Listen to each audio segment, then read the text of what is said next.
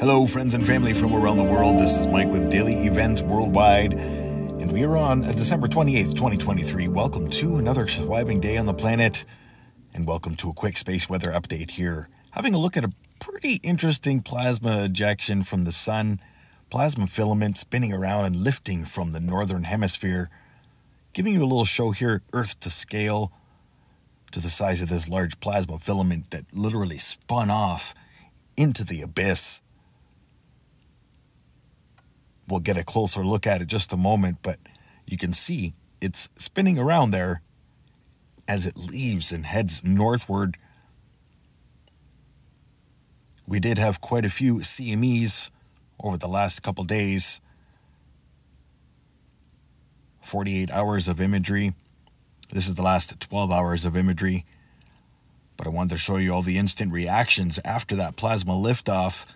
Had a C-class solar flare there. And then plasma filaments interacting in the northern hemisphere of our sun, North Pole region, and then equatorial region. It does not look like there are any major sunspots turning in, but we still have 6 sunspots. Having a look here at the plasma filament, amazing images here brought to you by Solar Dynamics Observatory, mixed with daily events worldwide. Appreciate y'all hanging out there. You can see a plasma whip just before that thing started. And when it lifted away, it created, look at that, just a circulating wisps of plasma taking off into the abyss. You can see that little, on the left-hand side, flash as well. Might have been a little sun-diving comet. But our sun is going through a solar maximum right now, which is solar cycle 25.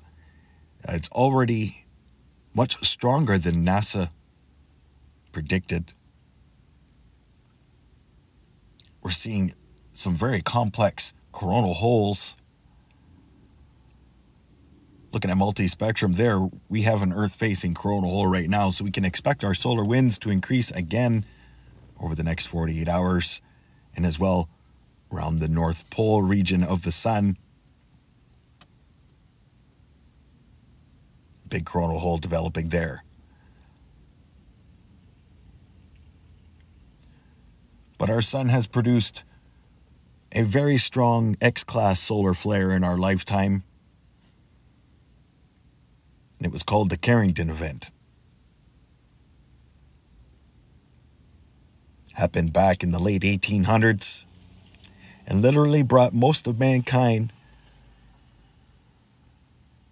to the Dark Ages.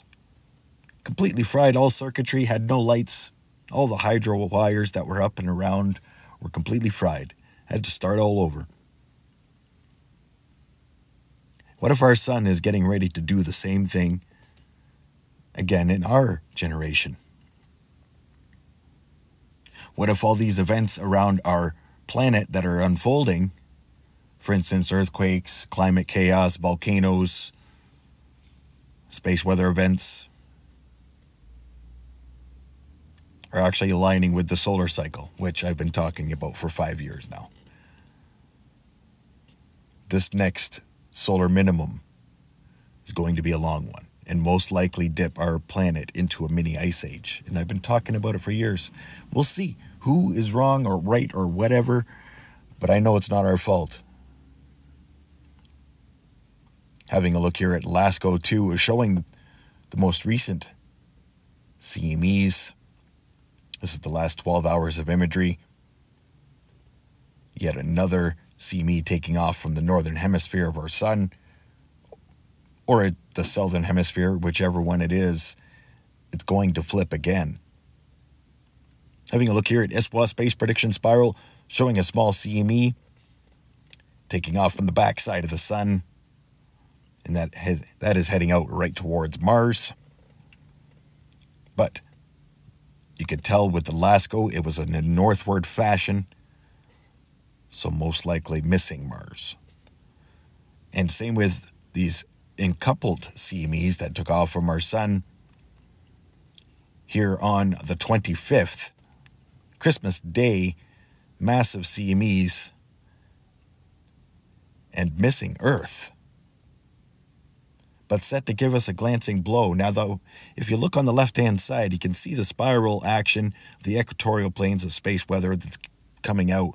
But this latest big triple shot CME took off from the northern hemisphere.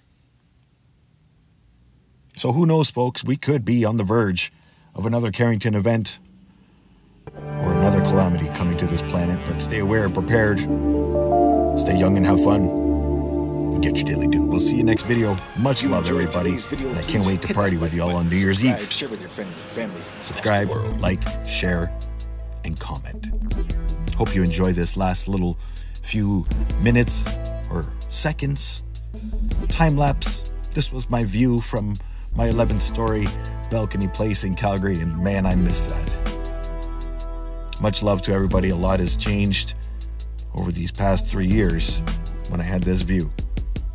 And I owe it all to you that I'm still here. So much love and good night.